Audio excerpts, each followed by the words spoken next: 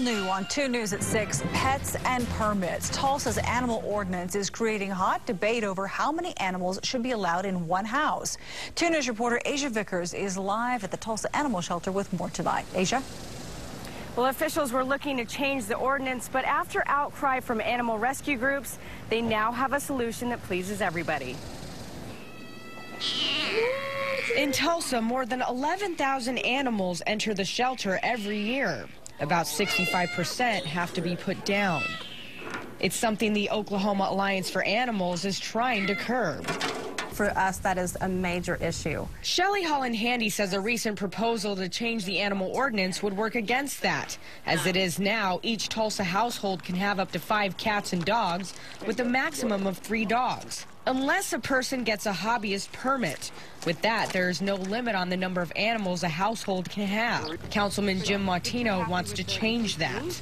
Oh, absolutely. I had got a lot of complaints. He says the city has gotten many calls from people saying their neighbors have too many animals in their yard, causing problems.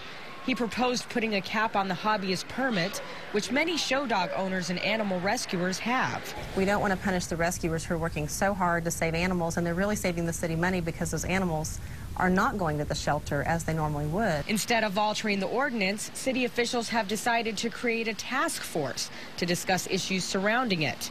Martino says he's satisfied with the solution. I never did think there was anything wrong with the ordinances we had, but we couldn't enforce them.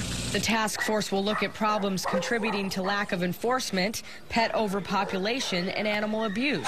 Holland Handy believes this decision will make a huge difference. I think finally all the players are going to be brought to the table, and we can finally start to make progress towards positive change for Tulsa.